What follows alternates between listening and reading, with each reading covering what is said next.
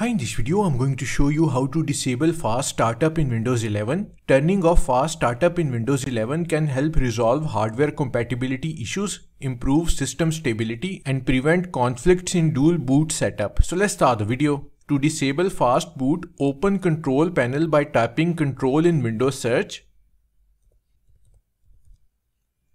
and then click to open it. In the Control Panel window, make sure View By is either set to small icons or large icons.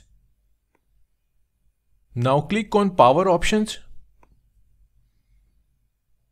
On the left sidebar, click on Choose what the power button does.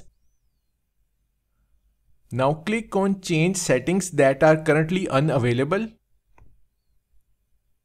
This will allow you to change the fast startup setting. Finally, under the Shutdown settings section, uncheck the box that says Turn on fast startup. Then click on Save Changes button at the bottom. And that's it. Fast startup is now disabled on your Windows 11 computer. Thanks for watching.